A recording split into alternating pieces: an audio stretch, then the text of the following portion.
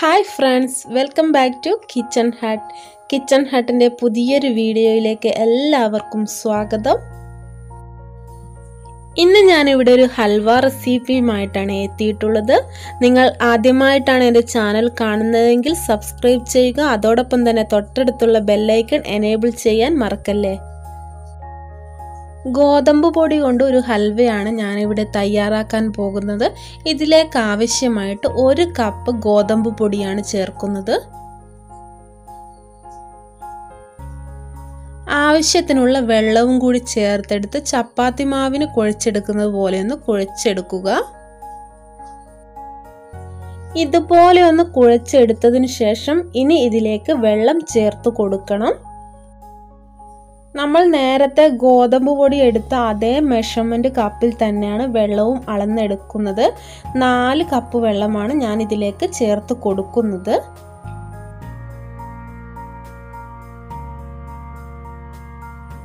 വെള്ളം ഒഴിച്ചു കൊടുത്തതിന് ശേഷം ഇതൊരു അടപ്പ് വെച്ച് അടച്ചു വെക്കുക. ഇനി ഇത് 4 മണിക്കൂർ നേരം റെസ്റ്റ് ചെയ്യാൻ വെക്കണം. 4 മണിക്കൂറിന് ശേഷം നമുക്കിനി ഇത് തുറന്നു നോക്കാം.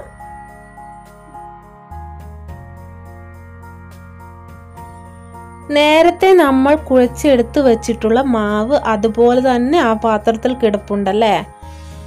ഇനി ഈ മാവ് ഒന്ന് ഈ വെള്ളത്തിൽ തന്നെ ഇട്ടൊന്ന് കലക്കിയെടുക്കണം. ഒരു സ്പൂണ് വെച്ചിട്ടോ അല്ലെങ്കിൽ കൈ കൊണ്ടോ ഇതൊന്ന് കുഴച്ച് കലക്കിയെടുക്കുകയാണ് വേണ്ടത്.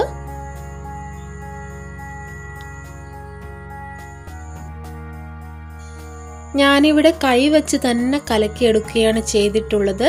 ഇനി ഇത് നമുക്കൊന്ന് അരിച്ചെടുക്കണം.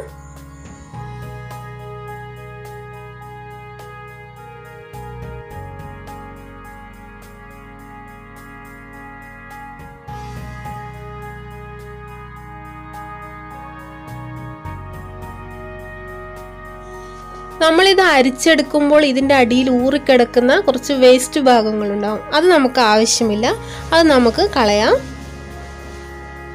ഇനി ഇത് വീണ്ടും ഒന്നുകൂടി അരിച്ചെടുക്കാം.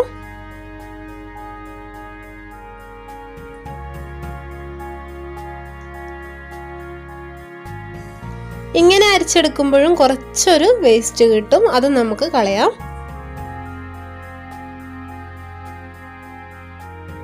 ഇനി നമുക്ക് ആവശ്യമായിട്ടുള്ളത് തേങ്ങാപ്പാലാണ്. തേങ്ങാപ്പാൽ ഞാനിവിടെ അരമുറി തേങ്ങയുടെ പാലാണ് എടുത്തിട്ടുള്ളത്. പിന്നെ 400 ഗ്രാം വെല്ലം ഉരുക്കി എടുത്ത് വെച്ചിട്ടുണ്ട്.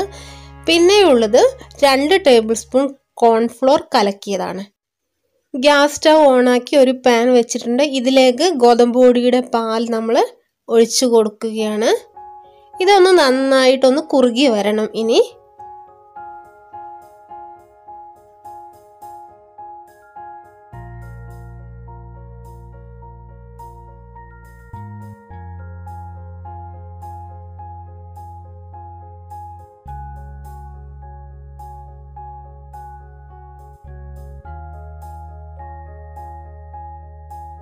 ഇതുപോലെ ഒന്ന് കുറുകി വരുമ്പോൾ നമ്മൾ എടുത്തു വെച്ചിട്ടുള്ള തേങ്ങാപ്പാൽ ഇതിലേക്ക് ചേർത്ത് കൊടുക്കുക.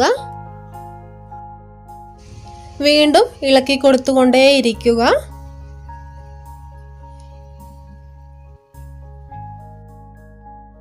ഇനി ഇതിലേക്ക് നേരത്തെ എടുത്തു വെച്ചിട്ടുള്ള കോൺഫ്ലോറിന്റെ ആ മിക്സ് കൂടി ചേർത്ത് കൊടുക്കണം.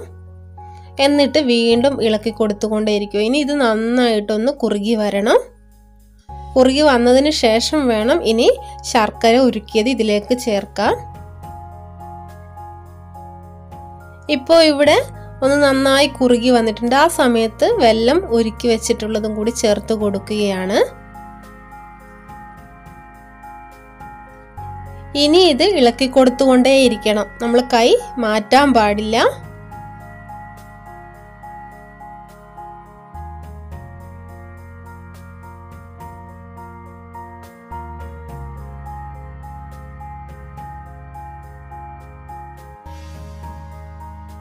ഇപ്പോൾ ഇവിടെ നന്നായി കുറുകി വന്നുകൊണ്ടേയിരിക്കുന്നുണ്ട്.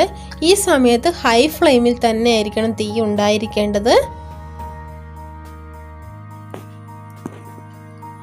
ഞാനിവിടെ ഒരു 2 ടേബിൾ സ്പൂൺ നെയ്യ് ചൂടാക്കി അതിൽ കുറച്ച് അണ്ടിപ്പരിപ്പ് ചൂടാക്കി എടുത്തിട്ടുണ്ടായിരുന്നു. അതുകൂടി ഇതിലേക്ക് ചേർത്ത് കൊടുത്തിട്ടുണ്ട്. വീണ്ടും ഇളക്കി കൊടുത്തുകൊണ്ടേയിരിക്കുക. നമ്മുടെ ഹൽവ ഇവിടെ റെഡിയാകാനായിട്ടുണ്ട്. ഇപ്പോൾ ഹൈ ഫ്ലെയിമിൽ തന്നെ ആയിരിക്കണം തീ ഉണ്ടായിരിക്കേണ്ടത്.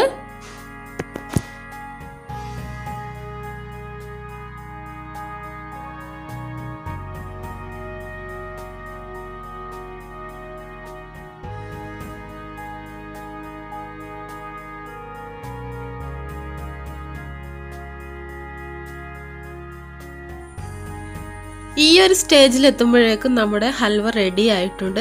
ഇങ്ങനെ പാനിൽ നിന്ന് വിട്ടുവരുന്ന ഒരു പരുവമായി കിട്ടണം. ഇനി നമുക്ക് ഒന്നുകൂടി കുറച്ചു നേരം കൂടി ഇളക്കി കൊടുത്തിട്ട് സ്റ്റൗ ഒന്ന് ഓഫ് ചെയ്ത് വെക്കാം. സ്റ്റൗ ഓഫ് ചെയ്താലും ഒരു 2 സെക്കൻഡ് കൂടി ഒന്ന് ഇളക്കി കൊടുത്തുകൊണ്ടേ ഇരിക്കണം.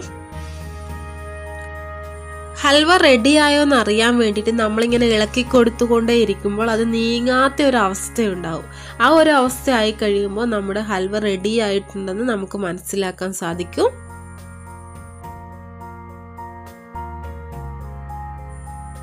നമുക്കിനി ഇത് വേറൊരു പാത്രത്തിലേക്ക് മാറ്റാം. ഞാനിവിടെ വേറൊരു പാത്രത്തിൽ നെയ്യൊക്കെ തേച്ച് വെച്ചിട്ടുണ്ടായിരുന്നു. ഇതിലേക്ക് ഒഴിച്ചു കൊടുക്കാം.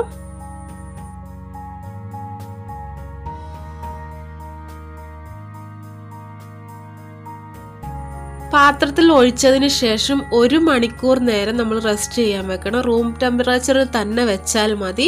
ഇനി നമുക്ക് 1 മണിക്കൂറിന് ശേഷം നോക്കാം.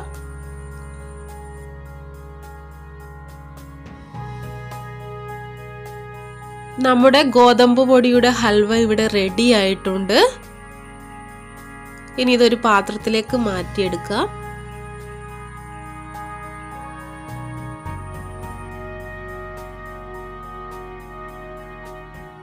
നല്ല സോഫ്റ്റ് ആയിട്ടുള്ള ഹൽവയാണ് ഇവിടെ കിട്ടിയിട്ടുള്ളത്. വായിലിട്ടാൽ തന്നെ അലിഞ്ഞു പോകുന്ന ഒരു ഹൽവയാണിത്. ഇനി ഒരു കത്തി വെച്ചിട്ട് നമുക്കിതൊന്ന് പീസാക്കി എടുക്കാം. നല്ലൊരു അടിപൊളിയായിട്ടുള്ള ഹൽവയാണ് ഞാനിവിടെ റെഡിയാക്കിയിട്ടുള്ളത്. നിങ്ങൾക്ക് എല്ലാവർക്കും വീട്ടിൽ തന്നെ എളുപ്പത്തിൽ തയ്യാറാക്കാൻ പറ്റിയ ഒരു ഐറ്റമാണ്. എല്ലാവരും തന്നെ ഒന്ന് ട്രൈ ചെയ്ത് നോക്കുക. അതുപോലെ തന്നെ എൻ്റെ ഈ വീഡിയോ നിങ്ങൾക്ക് ഇഷ്ടമായെങ്കിൽ ലൈക്ക് ചെയ്യുക. നിങ്ങളുടെ അഭിപ്രായങ്ങളൊക്കെ കമൻറ്റ് ബോക്സിൽ അറിയിക്കുക. നിങ്ങളുടെ ഫ്രണ്ട്സിനും ഫാമിലിക്കും ഒക്കെ ഒന്ന് ഷെയർ ചെയ്ത് കൊടുക്കുക. അതോടൊപ്പം തന്നെ സബ്സ്ക്രൈബ് ചെയ്യാത്ത ആരെങ്കിലും ഒക്കെ ഉണ്ടെങ്കിൽ ഒന്ന് സബ്സ്ക്രൈബ് ചെയ്യുക.